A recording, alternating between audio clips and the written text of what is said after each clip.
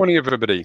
So my name's Mark Thompson. My background, and the reason I get so excited about this agenda is background originally in engineering at Rolls-Royce and Bentley and Crewe, what is now Bentley and Crewe. So I'm an automotive engineer underneath, a petrol head underneath. I still have a guilty V8 secret in the garage that doesn't come out very often, but that's for another day. And the reason I'm passionate about this agenda is it connects with my automotive background and the fact that I'm passionate about climate change and trying to address it. And my career is focused around energy and decarbonisation for the last 10 years or so. So this ticks every box that I have and is why I'm so passionate about it. So this talks about electric vehicles and some evidence-based facts and information about what it's like to own and use an electric vehicle, and a little bit about myths and how to debust some myths that are out there in the next 3/4 of an hour or so. And the other reason I get particularly excited about this agenda as well is that I also own an EV. I've had one for 6.5 years. This is my second one. I've had it about a year now. I bought it 18 months old. It's got a sort of medium-size battery. Certainly a lot bigger than they used to be, but in the scale of what's coming, I would say it's a medium-sized battery with a range of 172 miles, quoted maximum range, and I have actually achieved that. It took a bit of doing, had to really concentrate for the 172, but I have actually done that. Day-to-day, 120, 130, 140 miles range is pretty easily achievable, as long as you don't drive like an idiot.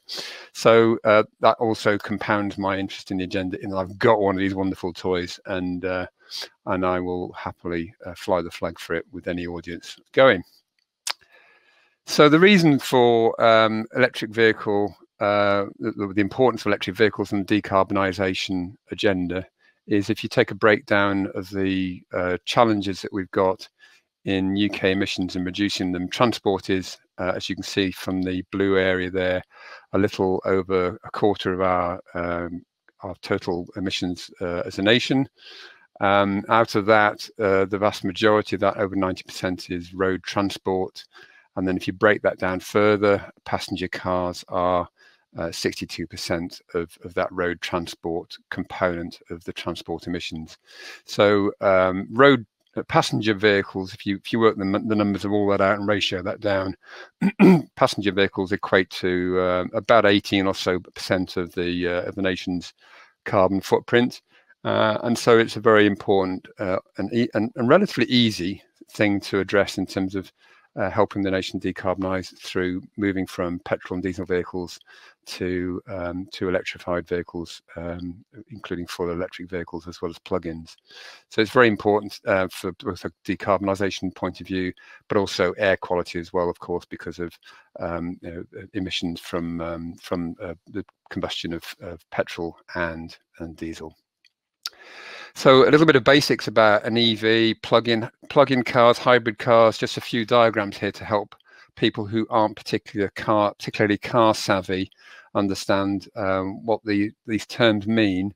So one expression that's been around many years now, since the introduction of the Prius in 2005 or 6 or wherever it was, is the term a hybrid vehicle. So a hybrid vehicle, there have been a number of variants of hybrid vehicles around for well over a decade, and the format for that is where you have a conventional, usually petrol engine, but it's also got an electric motor sort of dovetailed into the drivetrain to provide traction when the vehicle's at low speed, such as stop-start or local driving, and that has a fairly small battery. So you might get 10 or 15 miles out of a hybrid vehicle, but they do vary enormously. And the vehicle is self-contained from the point of view of its energy source, in that it gets all of its power from petrol, or in some cases diesel. So it's basically a petrol car with a small battery that intervenes occasionally for extra power or low speed local running. These are also known more recently by advertising from Toyota as self-charging hybrids, which is trying to create the impression that they are better than a plug-in hybrid. From a marketing perspective, it's a little bit of a con.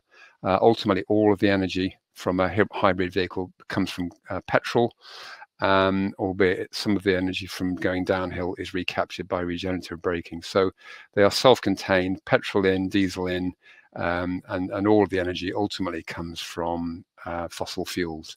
So the Toyota advertising is seen by many in the industry as misleading, albeit technically correct. So that's a hybrid. Then we have plug-in hybrids, which are very much the same format, with a conventional drivetrain, with a relatively conventional petrol or diesel engine, an electric motor, of course, built into it, similar to a normal hybrid, but the battery is usually larger to give you a greater range on electric only, sort of 30 miles, 40 miles perhaps in some cases, and for local running. And the key difference here is that a plug-in hybrid allows you to plug the vehicle into the power grid to charge the battery up. So you're shifting from a vehicle that's wholly fossil fuel powered to one now where a proportion of the energy for propelling the car is from electricity. And I do know people who hardly ever need the petrol or diesel engine to run. They've got very local uses of the vehicle, limited distances for most of their journeys, and in those cases most of their energy comes from the power grid, and it's obviously the lowest from the point of view of emissions, carbon, and running costs as well. And then the third variant, the full battery electric vehicle, is quite a different animal, really. In many ways, it's a conventional car from all the sort of conventional engineering point of view of body and braking system, etc., and body features, etc., and comfort features. But under the bonnet, it's an electric motor, a very large electric motor, but it is essentially just an electric motor, and a much larger battery to give you your full journey usability.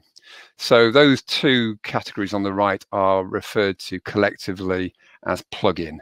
So a plug-in vehicle can be either a battery electric vehicle, a BEV, or it can be a plug-in hybrid. So the electric vehicle market is a very unusual one. It's a completely different way of engineering cars, and obviously there are competence issues in both investing in the technology from the user point of view and the manufacturer point of view. And in terms of projecting what the growth of the sector will be worldwide, or even on a country basis, it's extremely hard to do. So there are many sort of fan charts like this that try to give an idea of what the penetration and the take-up of electric or plug-in vehicles will be.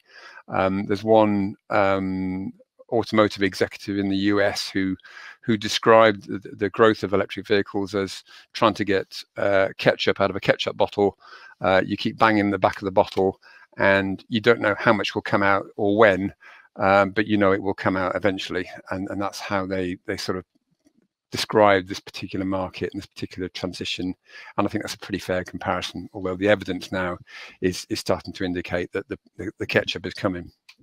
Mark, we have a question from Steve Carpenter. What happened to hydrogen fuel cell EVs?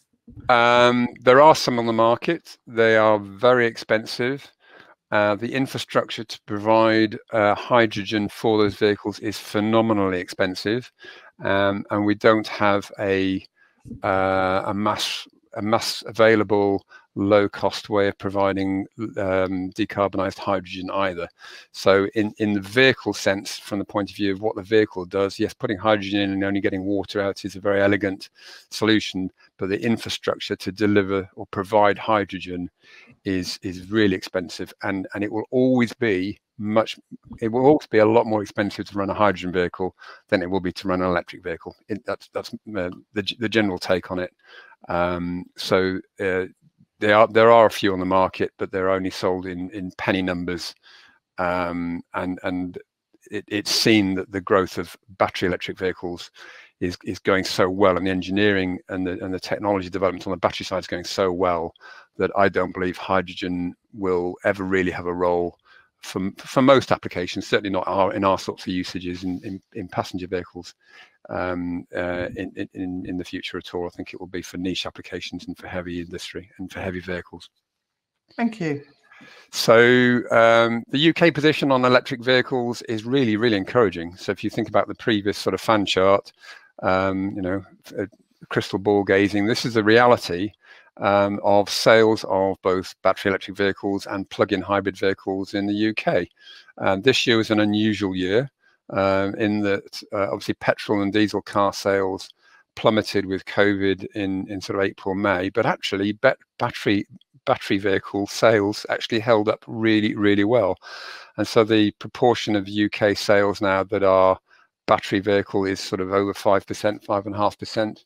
If you look at the year-to-date position, and plug-in hybrids is over 3%. So in totality, we're pushing towards 9% of new car sales now are on a year-to-date basis for 2020 are plug-in vehicles, which is really, really encouraging. There's some more stats to show you in a moment.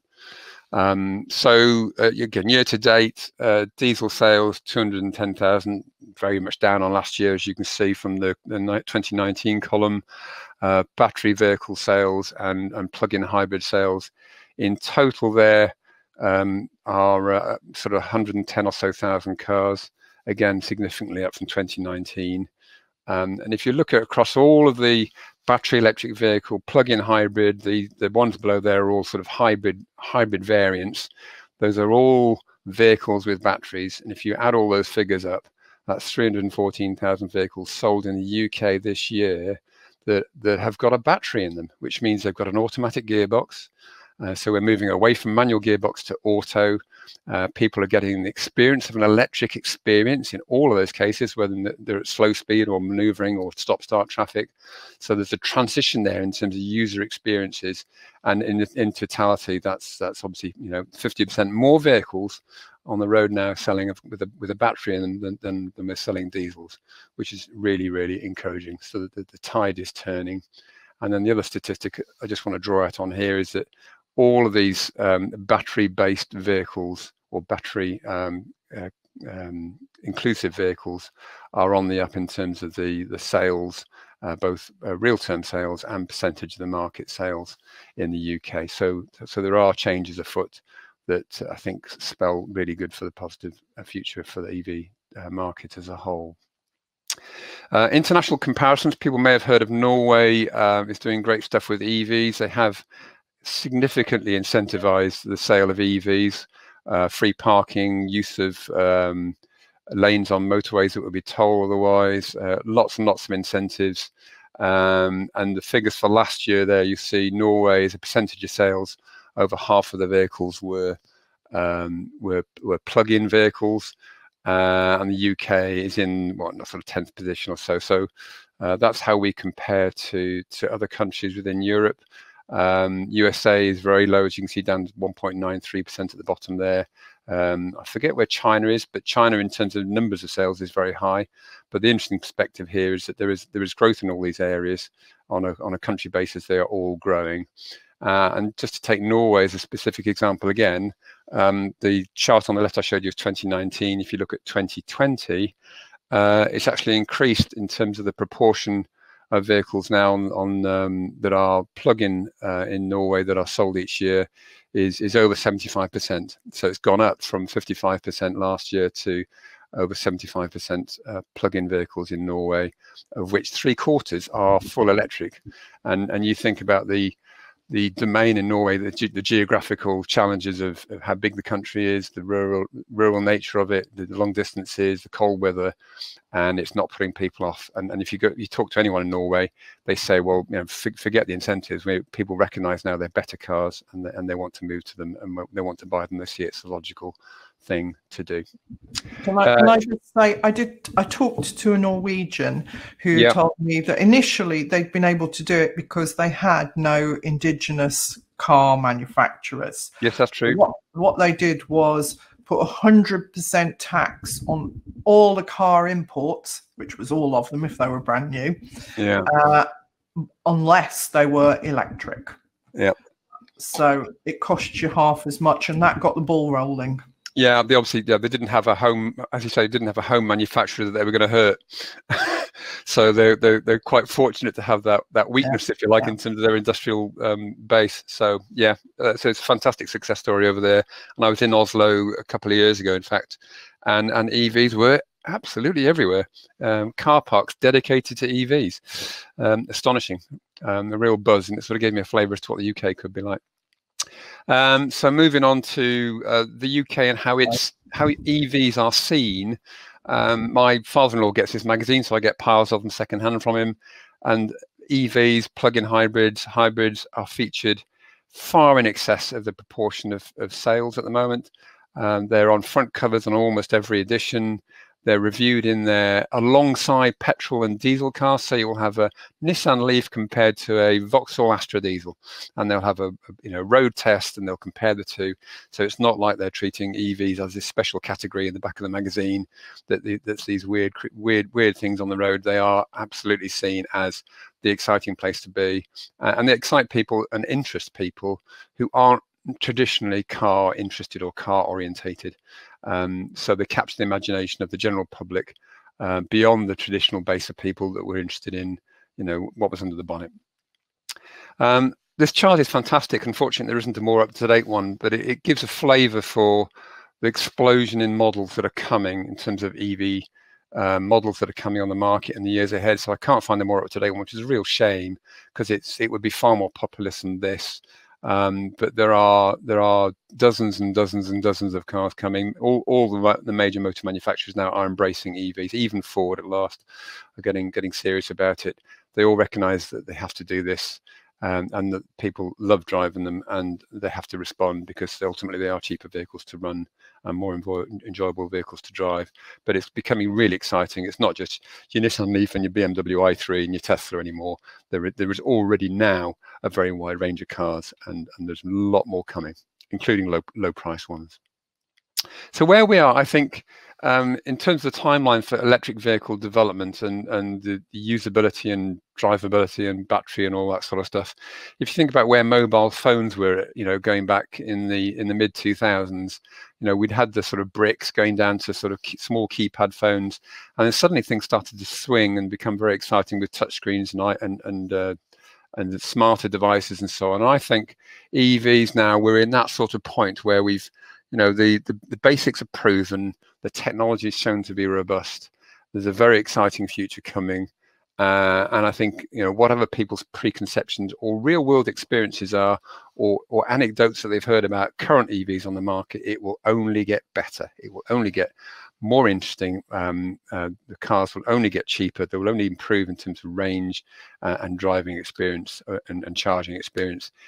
We're in for a future that's going to be really, really slick and easy, and very, very, very plentiful of choice as well in the future for this particular domain.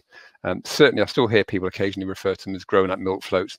They are absolutely not. They are extremely sophisticated, well-engineered, very drivable cars. So real-world experience from my point of view, and drawing in sort of what I see in the media and talking to other owners and so on and so on. I used to work for Rolls-Royce Bentley. I used to drive the cars as an engineer, and I have to say it's my Nissan Leaf, it's as quiet and smooth as driving the Roll as I used to drive back in the late 90s, a long time ago now. It really is. You hear very, very little, a little bit of wind noise, a little bit of tire noise, and that's it. It's a very, very sublime place to be.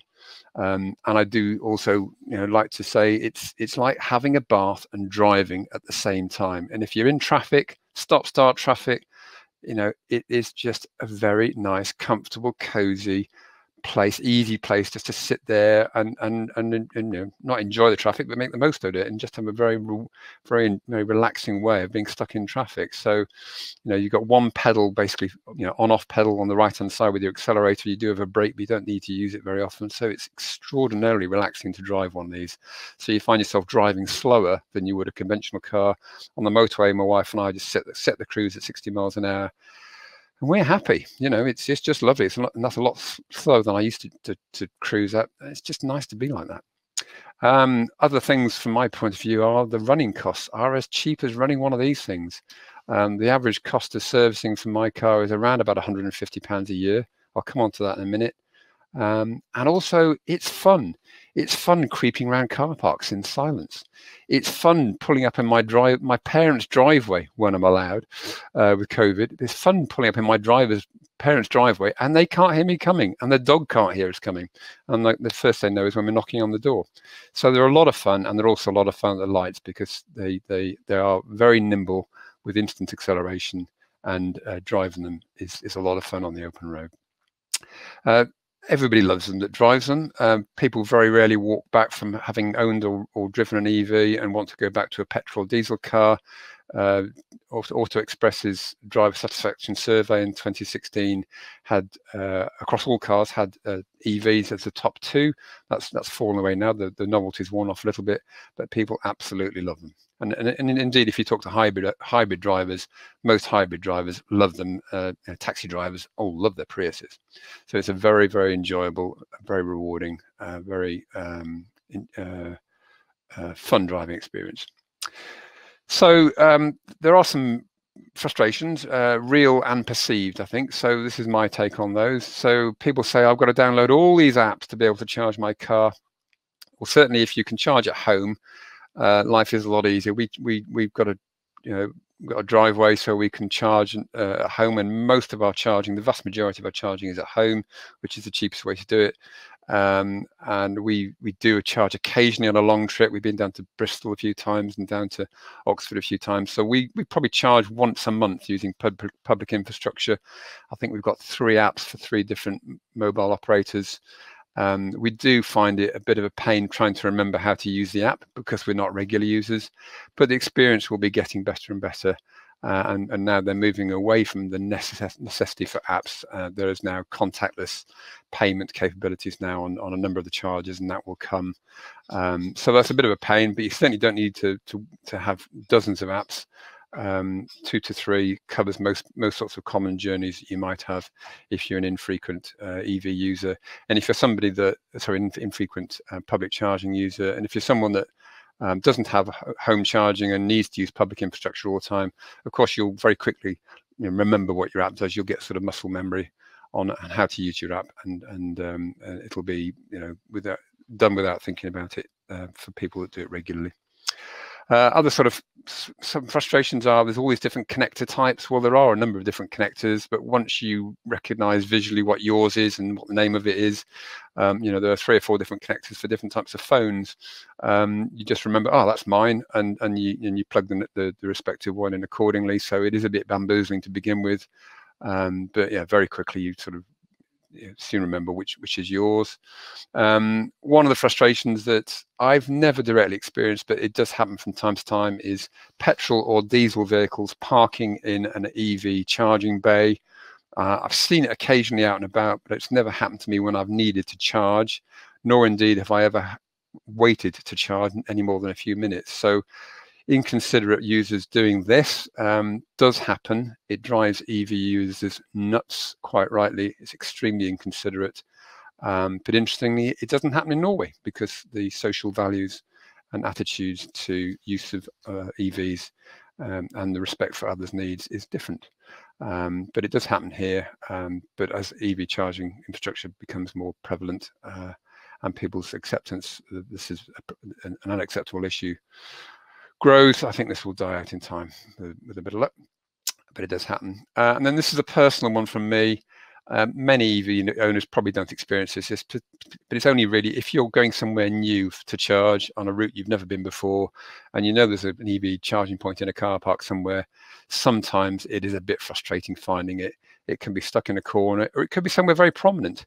The EV chargers themselves are made by different manufacturers and different networks, so they look different, they're labeled differently. So sometimes, on 1 or 2 occasions, one of us has resorted to walking around the car park looking for it. But in general, just driving around, pootling around a car park for a minute or 2 and you find it. So it's an annoyance rather than anything else, purely because there isn't any local signage in many cases saying EV charges this way. But that's probably a personal gripe. I'm not sure how widespread that one is, but it just makes my blood boil a little bit sometimes. I get a grr moment.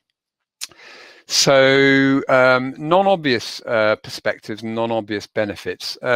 First of all, I think every EV or plug-in vehicle on the road, if you need to, you can charge it with a 3-pin plug.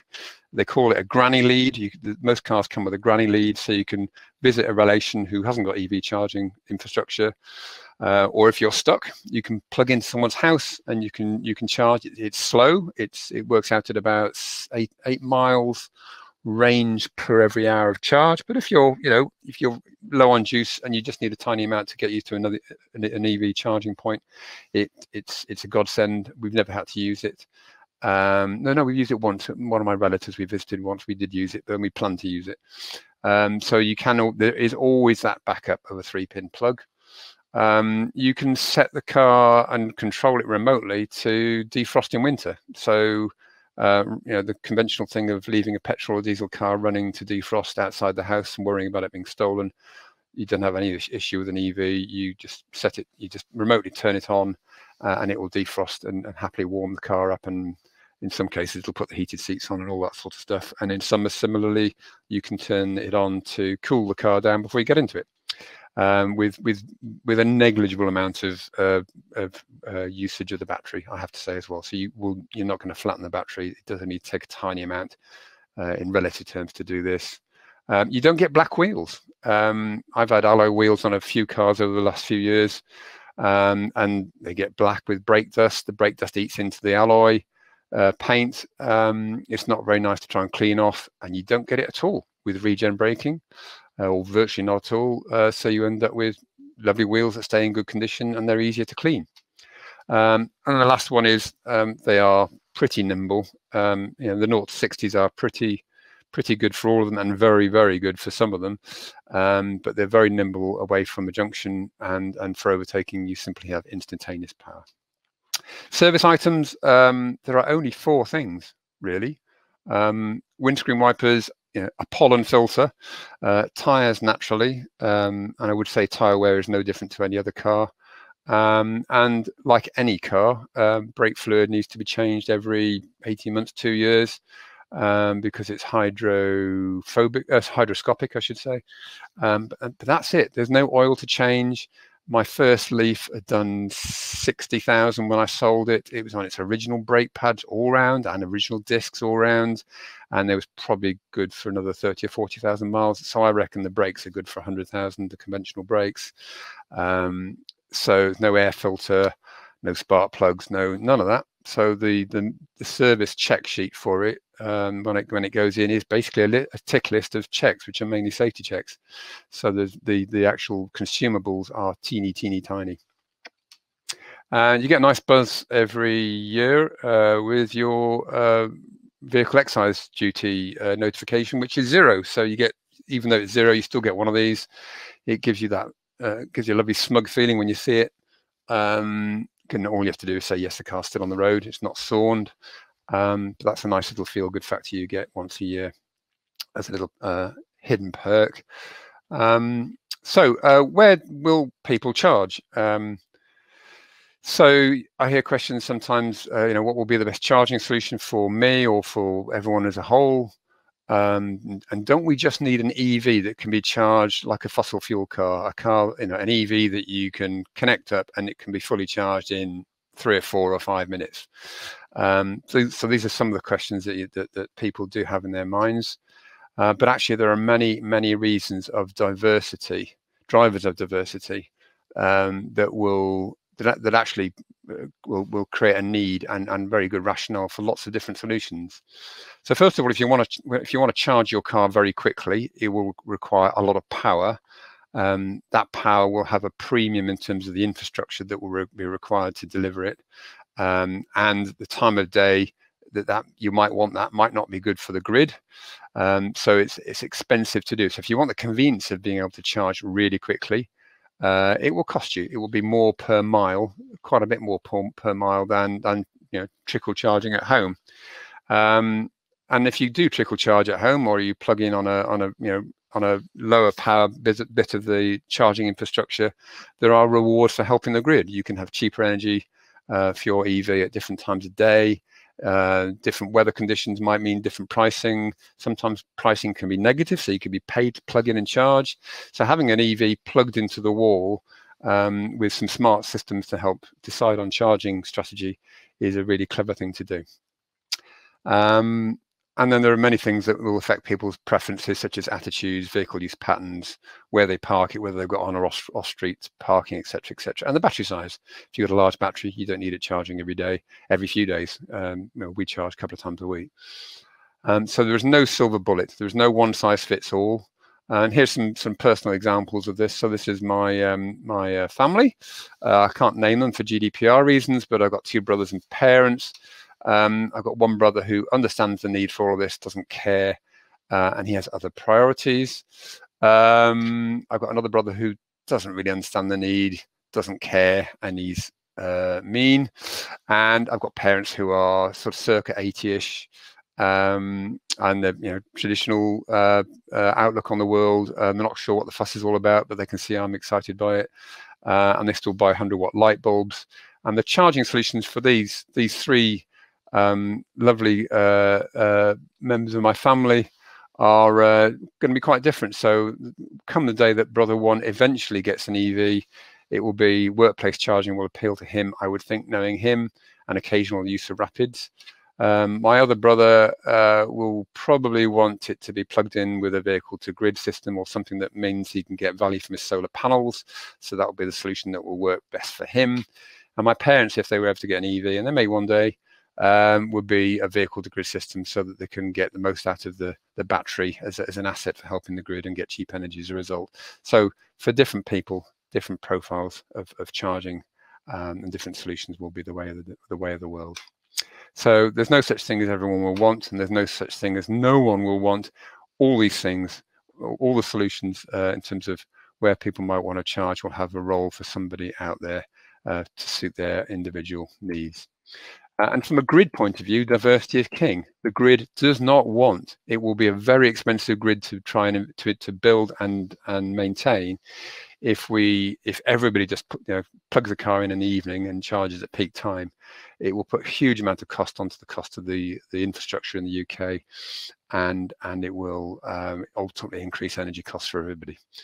So diversity and spreading charging around different places, different times, different rates, some trickle, some rapid, to suit everybody in a win-win way is absolutely the right thing in terms of keeping the necessary costs down for everybody, both in terms of ultimately infrastructure and costs of running vehicles.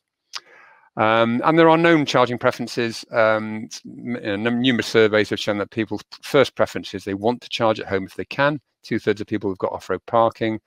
At work parking is very popular, a very, very desirable thing. Charging at supermarkets, so you're in there for 20-25 minutes. That's perfect for a rapid charge. Cinema would be 2.5 hours. That could be a sort of intermediate charge. So having the ability to charge when you go to the cinema, for example, is the sort of thing that would work. And there is now a network of chargers, rapid chargers on across the whole of the UK motorway network. And I only know of one motorway services. I think it's on the M5, and I forget which side it is. There's one, I think, only that hasn't got rapids yet. But other than that, one location I can think of, everywhere I've been and everywhere that I know of on the motorway network, all motorway services now have got rapids, and having used a number of them in the last few months, I've never had to queue. There's always been space, and they've always been functional. Public charging infrastructure is something that is obviously needs to grow and continue to grow to match the volume of vehicles on the road and the need. There are over 12,500 locations of publicly accessible charging points in the UK, which is now more than there are conventional petrol and diesel filling stations. And even in the last 30 days, this is up to date. This was a screenshot from this morning. There have been 384 new charging points, public charging points installed in the last 30 days. And the definitive source for it all, you'll see the word ZapMap there, is a fantastic resource that you can zoom in and out of. You can put your postcode in. You can see what's available locally in terms of charging infrastructure, and you can use it to navigate and plan routes. And it will help work out which charging points would be available for you in which parts of a route you might want to do. So if you're away from home charging, this is a fabulous resource, and it really makes life fantastically easy and useful for EV and plug-in users. And there has been a lot of investment, just showing a different way here, in the last year, 18 months, a significant investment in additional EV charging infrastructure beyond the need, I would say, at the moment. It's needed because it will help encourage people to buy and drive EVs. But you can see there the blue are sort of intermediate levels of charging, which are still a decent level of charge rate. The pink are the real holy grail ones, are the rapids, and there's been a significant growth of those in the last couple of years. Which you really feel when you're out and about. And the only place I found it a bit difficult was in a sort of holiday trip to North Wales in the early part of the year, where there weren't many about, and we did have to plan it very carefully. But if you're anywhere in England, there's a significant density of them, and plenty for most purposes, I would say, at the moment. In terms of new developments on technology, I mentioned the sort of comparison with mobile phones earlier on. There's a significant amount of money, effort, and patents going into new battery development to improve energy density, to improve life, to improve charging time, to reduce weight. Huge amount of effort worldwide, including in Japan with the battery manufacturers there. So we really are at the dawn of time in terms of what the technology will be able to do for us. There are a lot of trials and very positive trials in terms of how they're going on smart charging. So this is where your car, you're encouraged to charge at certain times, where you're incentivized through pricing mechanisms to charge in the middle of the night, like storage heaters are used in domestic heating, and at different times of day when energy is plentiful, or more costly when energy is scarce.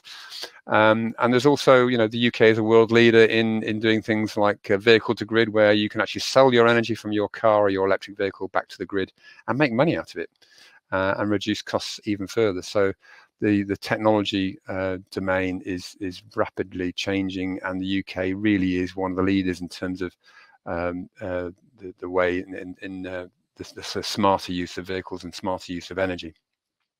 So on to a few myths. Certainly, so range anxiety. The average miles per day a UK driver or UK car drives is a lot less than many people may think. So it's actually only 22.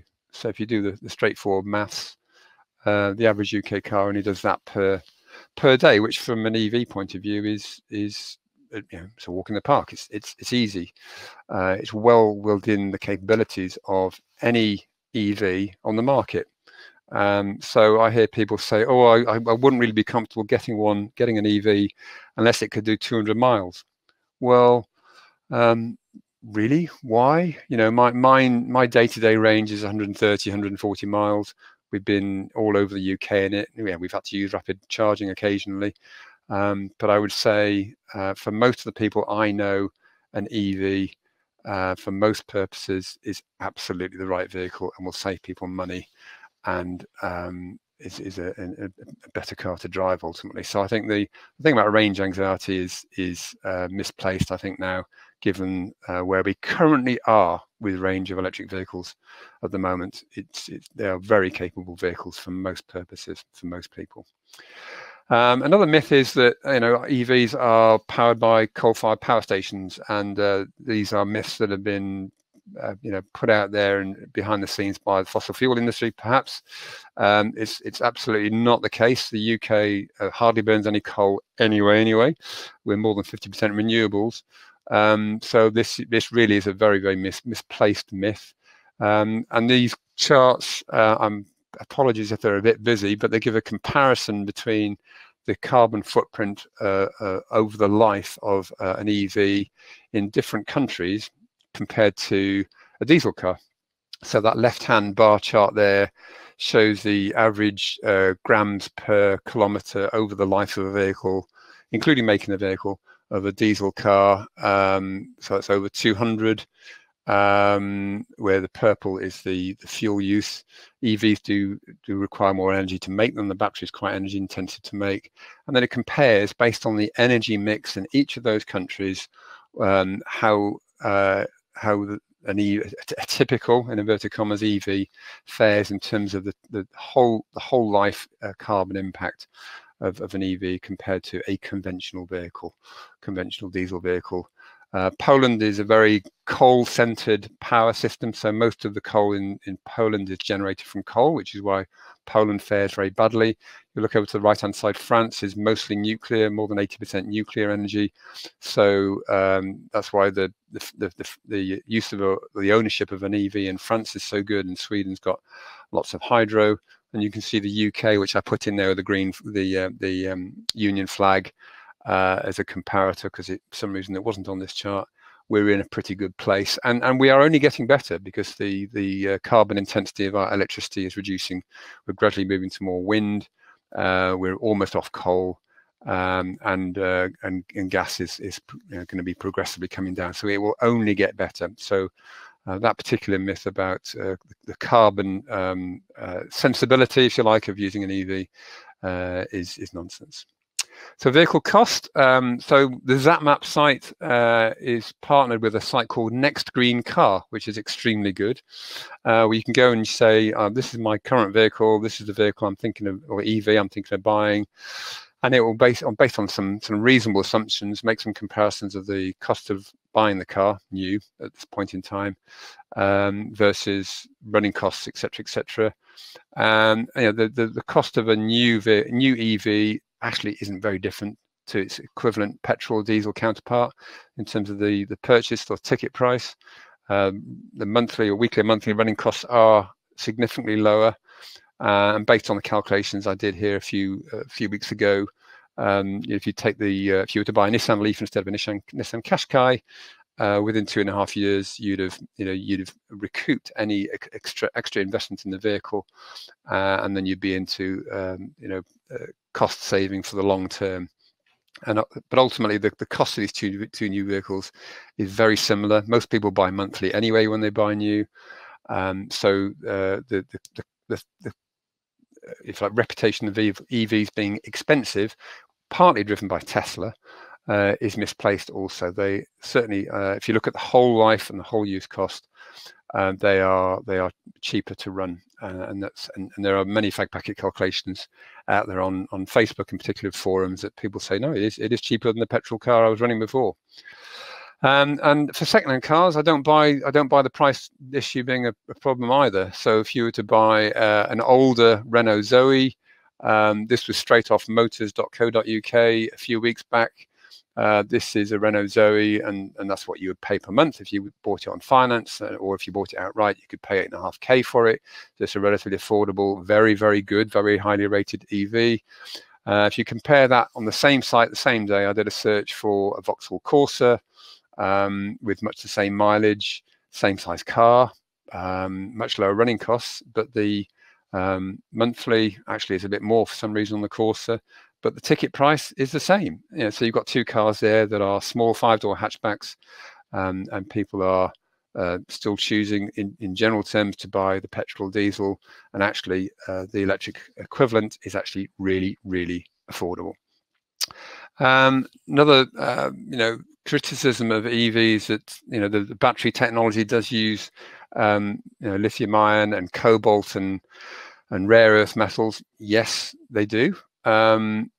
But the exploitation of natural resources around the world for many, many reasons is clearly uncomfortable when you see what does go on. But there are many reasons other than cobalt or copper or some of the other precious metals that there are exploitation reasons, such as child exploitation. So there's nothing unique about the EV sector from that point of view, in that yes, it wants something rare. Yes, that may be in a third world country, but I have to say that the auto manufacturers all trade on reputation. Look at the effect of Dieselgate. on VW. So reputation is hugely important to the automotive industry. So ensuring that the resources that are used, ultimately mined, that go into EVs are responsibly sourced, will actually be, is actually being very responsibly approached by the automotive sector. They work really, really hard to make sure that that they aren't tarred with any evidence, any credible evidence that there are people or children being exploited to extract these minerals and metals and so on. So I think that's something that's very, very much a unique thing about the automotive sector, is it wants that traceability back to source.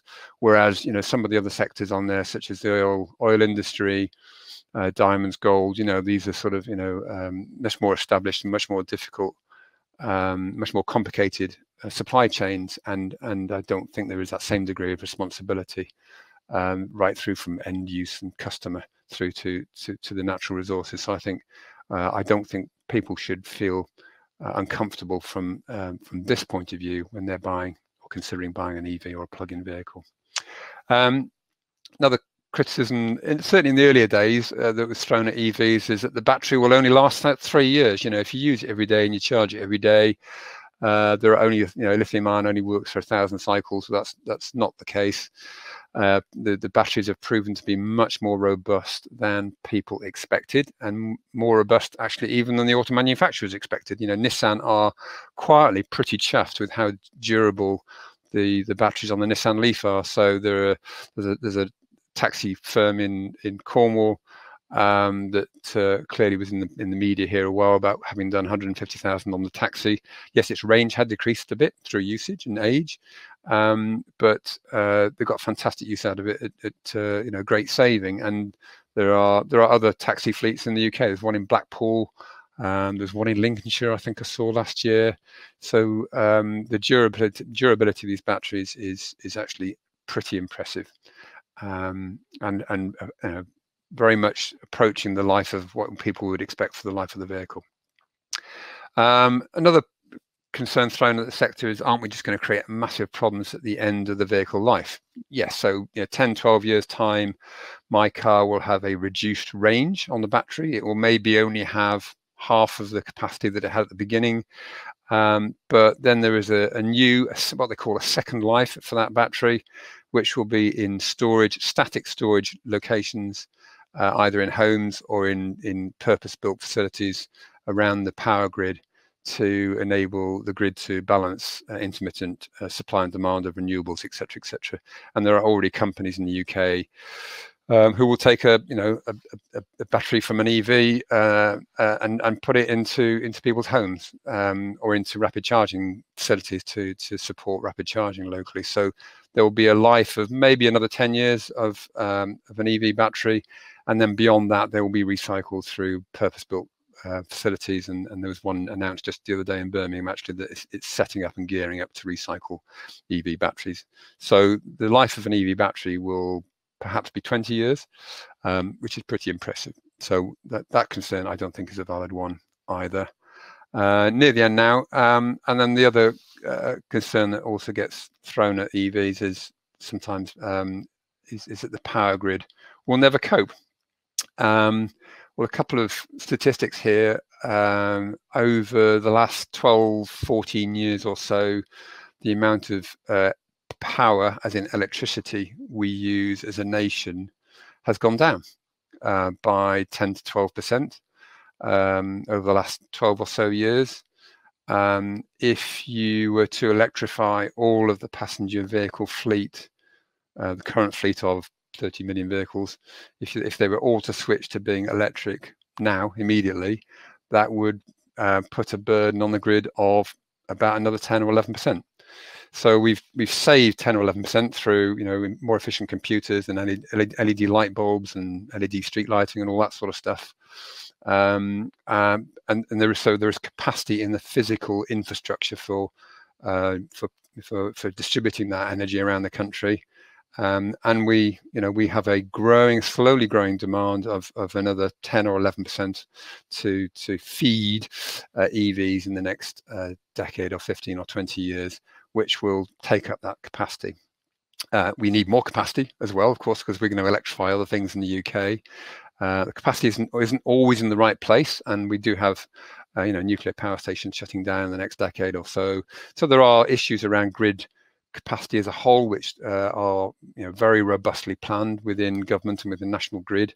So I am completely confident, and National Grid are completely confident, that we absolutely do not need to worry about the power grid coping with the rise of EVs. It is not something we should worry about. It is being very professionally managed, in my view, in terms of planning that capacity, which to a certain extent does exist already because of the reduction in electricity use over the last decade or more. So just one other slide before I finish, and that's just to say that this talk is one of a few I have done or I'm happy to do on or around decarbonisation. Very happy to reach out to any audience to do stuff on the UK and how it's doing, where to get information from, which are the most credible sources of information, how to keep positive in this environment, because decarbonisation is a pretty gloomy agenda in many ways. How we are going to completely decarbonise our electricity, because it's only 50% of the way there at the moment. And then also talks I could do on low carbon homes and how to retrofit technologies, or what the real world outlook looks like in terms of decarbonisation of homes and buildings. And then there are other areas I'm very happy to do talks on other transport modes, rail, heavy freight, etc. And then this heavy industry. The UK has a very a big challenge with how to decarbonise heavy industry, steel, paper, food industry, etc. So very happy to do similar talks to anyone on any of those subjects. And that's me. Thank you very much. Thank you very much, Mark. We have a whole raft of questions. Yeah, there's one from Steve Carpenter. Says, surely power distribution to homes in a typical street would struggle to cope with everyone charging at 10 kilowatts overnight. Okay. Then look to the future when all homes will be electrically heated rather than gas. There'll be grid meltdown. Yeah. So the maximum you can charge at home is 6.6 kilowatts. Incidentally, we charge at 2.2. We trickle off a 3-pin plug because that's all we need. So the most an individual home could charge would be 6.6, which is less than an electric shower. Okay, it's on for longer. The distribution network operators, who I know very well because I worked very closely with them in my last job before I retired, have done extensive trials to understand which local distribution networks are most at risk from EV penetration, real world use of EVs, real world charging, the implementation of smart charging that I talked about earlier. Because if our use at home is we probably do 22 miles a day on average. We probably do about the average. Plugged in on 6.6 kilowatts, that's about an hour to charge our car for our average daily use. So the trials that have been done to date show that the way people use their cars in terms of when they want to use them and charge them in real world scenarios on large scale trials have given them invaluable data that shows that we're actually in a pretty good place, and have help the networks understand where they need to reinforce in advance of need. And in my own street, there are 3 or 4 plug-in vehicles out of a street of about 25 vehicles. Sorry, 25 homes. There's a couple of EVs and there's a couple of plug-in hybrids. I was in touch about with my own distribution network operator about this, and they said, for my particular road, and he did look at my particular road because he knew what I do. He said, no, there's plenty of bandwidth there for more. Indeed, yes, when we move to electrification of heat, the whole of the grid will, to a certain extent, need upgrading if we do move to mass electrification through heat pumps. That's assuming we don't move to a hydrogen-based infrastructure for heating homes. So if we go to heat pumps, which is pretty challenging, but will be 10 or 20 years or 30 years to roll out, we will need grid reinforcement for that. But the network operators are very tuned into this, and they've been doing trials in all these sorts of areas, heat pumps and EVs, for the last 7, 8, 9 years, on and off, in different depths of sophistication. Okay, next question. I hope that answers that one. How much does a battery cost to replace? Nobody really knows, because very few have been replaced. I think my understanding of talking to Nissan, because I have an insider in Nissan and the engineering side, is that we think there are 3 that have been replaced worldwide because there was a defect with them. The cost of them is high. It's at the moment, I think it's £6,000 or £7,000.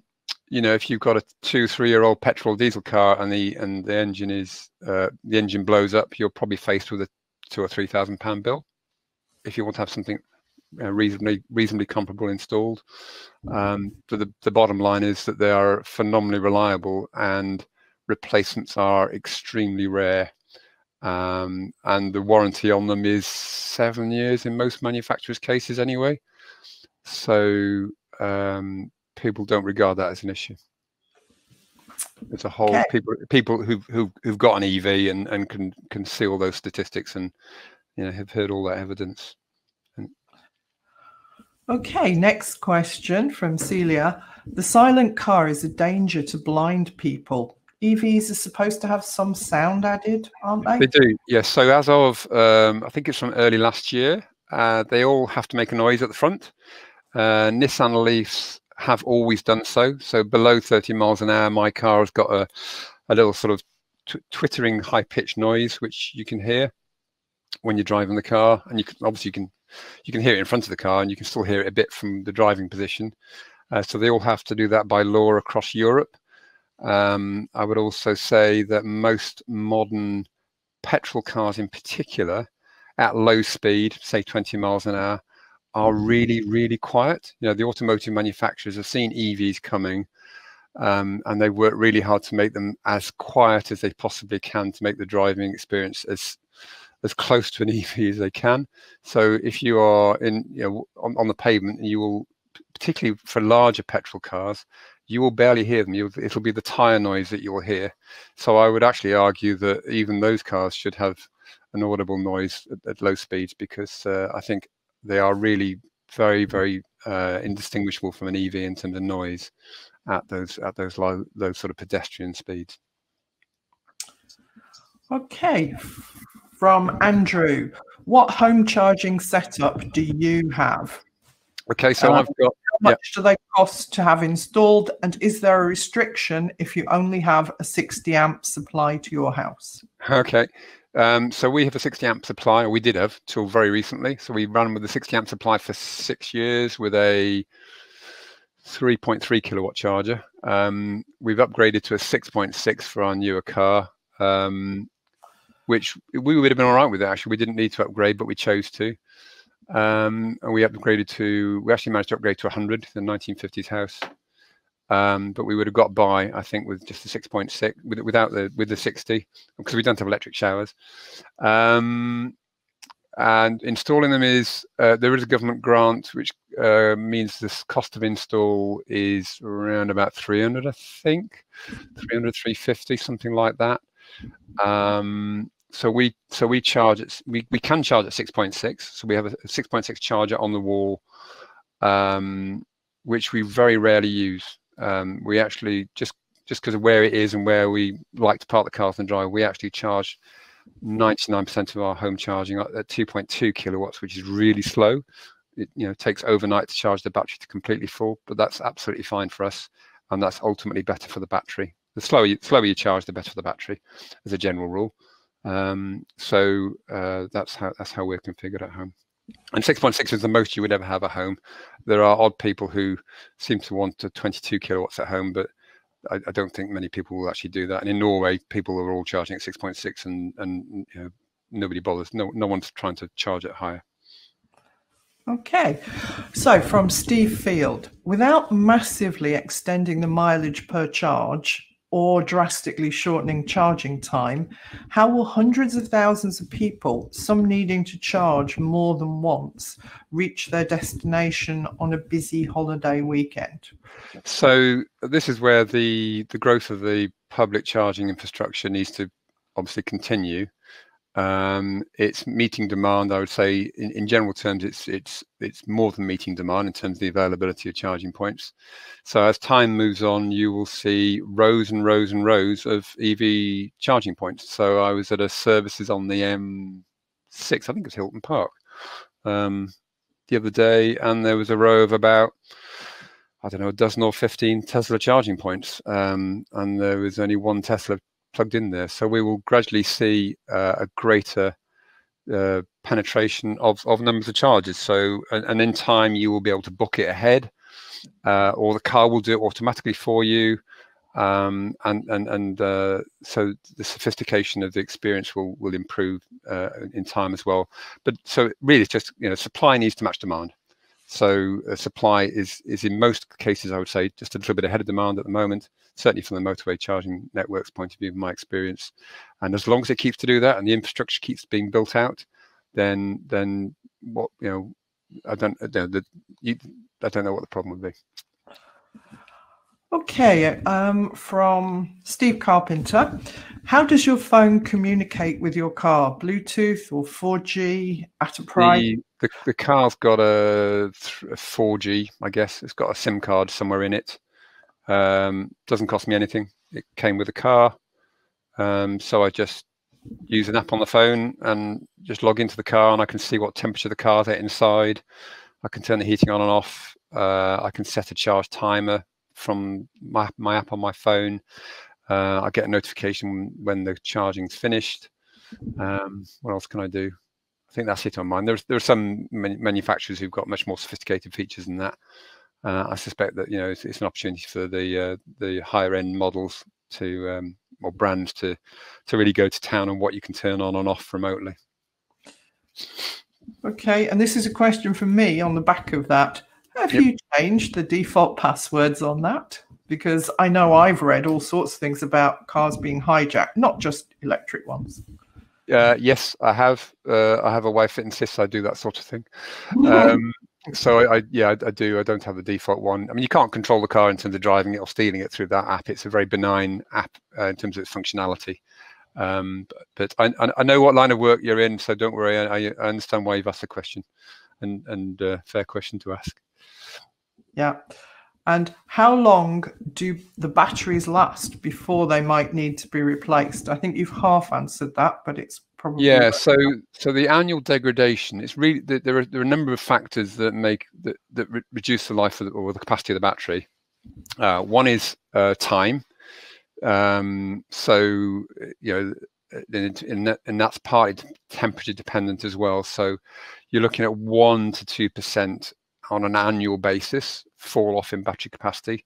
My car's coming up 3 years old, and I wouldn't say it's any different from new. I didn't have it from new, but actually it very much seems to be giving me the range that it would have been new.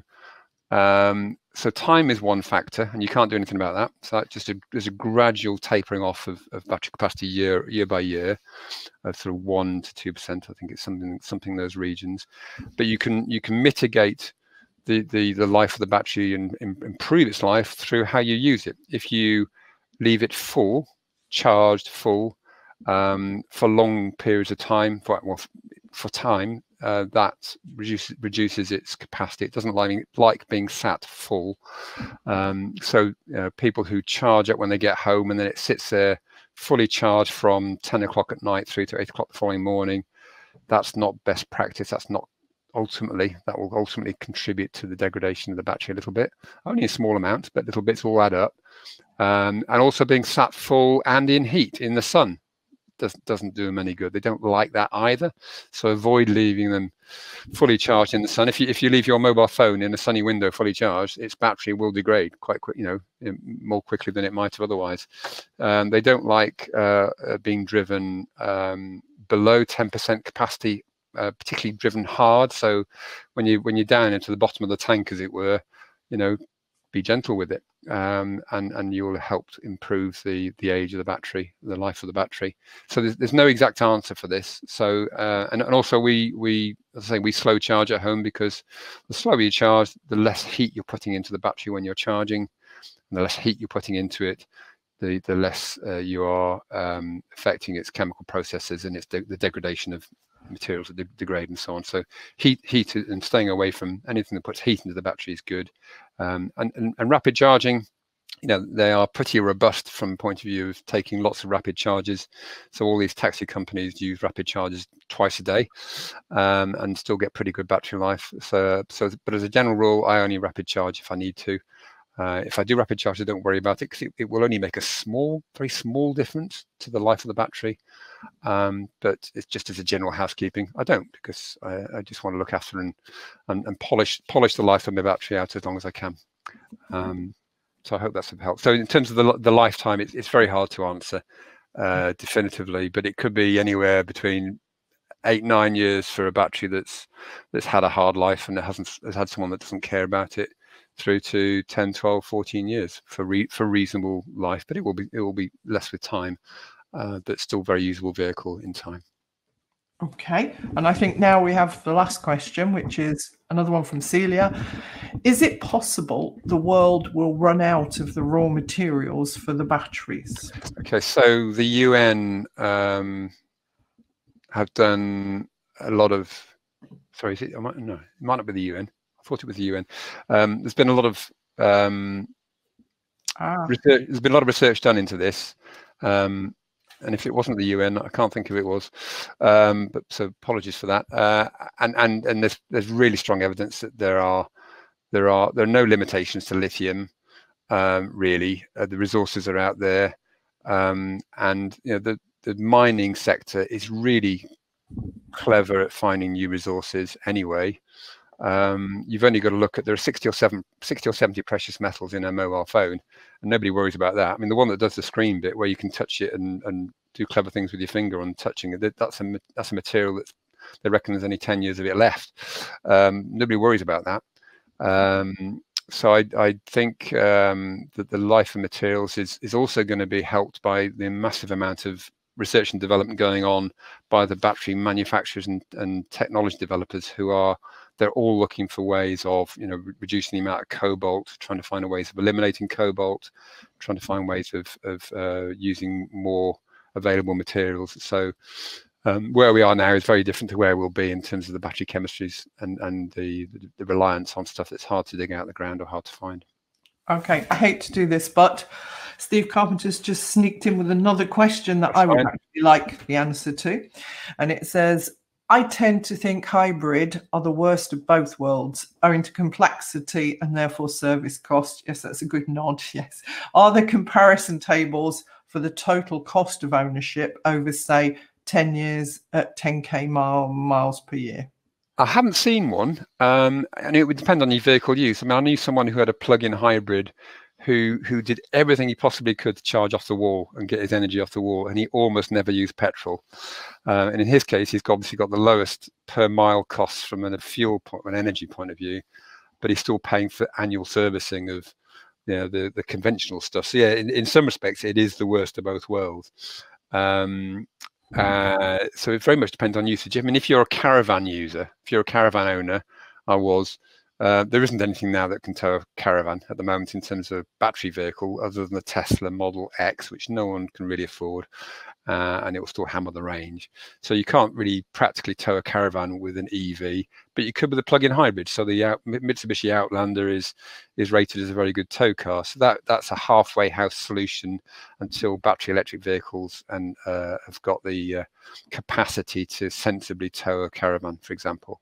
But yes, they are the world's worst. You're carrying around more weight than you need because you've got two of everything. You've got a complete conventional driveline, and you've got all your battery stuff as well, and you've got all of the conventional servicing costs as well, and you're not saving anything on servicing either. So yeah, it is a bit of a fudge, but it's a transition. It gets people into an EV type experience, and it gamifies it for people who want to try and avoid using the petrol engine, and people find it fun. So yeah, he's absolutely right. I'm on the same page as him. Okay, well, thank you very much for that, Mark. I think we've come to an end now, so we will wrap up. But for the benefits of anybody watching, if there's anything you want to re-watch, it will be available on Crowdcast for a short while. I will be downloading the video, I will be editing it, and we will be making it available on our YouTube channel. And this particular one will be available to all U3As. And I know that we've had representatives from at least 4 different U3As watching us this morning, which is great.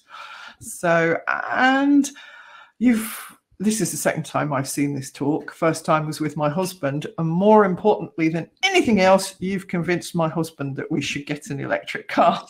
Yes. I've thought so for ages, but yes. So I'm going to let him watch this because I just wish I could convince the rest of my family. My brother's just changed his wife's car, for a 30-mile commute, and they bought a 2-year-old petrol car. Yeah, I know. Okay, well, thank you very much. Bye-bye, everybody. Pleasure. Thank you for the questions as well. Great stuff. So I hope you found that talk engaging, informative, and enjoyable. Try to put a bit of fun into it where I can. If you have any questions that come to mind that aren't covered by the Q&A after this part of the video, then please do get in touch. My contact information is below. And also I've done talks in a number of other areas on the climate change agenda, and here in front of you is a list of talks I either have done or I'd be very happy to put together for any sort of particular audience, or in combinations of the following. So the first sort of subject area that I can cover is where is the UK, both in its path to achieving its own climate change goals, but also compared to other countries, where the challenges are, where we might actually be doing well. Second subject area is where you can find sources of impartial, straightforward information on this whole agenda. Third one, how to keep positive. This is a really daunting, sobering agenda at times. It really is. We really are up against it, and how to keep positive in the face of that is a challenge. Fourth area, one around electricity and our power system. We are just past 50% now in terms of decarbonising our electricity generation, but how might we actually achieve the other 50% and reach 100%? What does the future look like in terms of how we use energy, smart systems, smart grids, the use of energy storage in our energy system and so on? Where does all that fit in, and what might things look like in the next decade or two to help us achieve a fully decarbonised electricity generation system, especially in light of increasing demand for electricity with electrification of transport and heating in buildings. And that brings me on to the fifth subject area, which is decarbonising heat in homes. How are we really going to move away from heating with gas, oil, LPG, coal in some cases, and how are we going to move away and decarbonise homes, which is a significant challenge, and probably one of the most difficult nuts to crack in decarbonisation for the UK. Other modes of transport, we covered EVs today, but obviously there is rail, heavy road transport, the airline sector, and shipping as well, of course, maritime, and how we might achieve that, and what the solutions are and the barriers there. And then lastly, the one sort of that sits behind the scenes from the public eye most of the time, which is the energy intensive industries, such as chemical processing, paper industry, cement manufacture, pharmaceuticals. There are a lot of very heavy energy users out there for whom decarbonisation is a major challenge, because they have a huge reliance in the main on gas. So what does the future look like for decarbonising those very, very tough industrial sectors. So contact information below. Feel free to get in touch anytime. Thank you.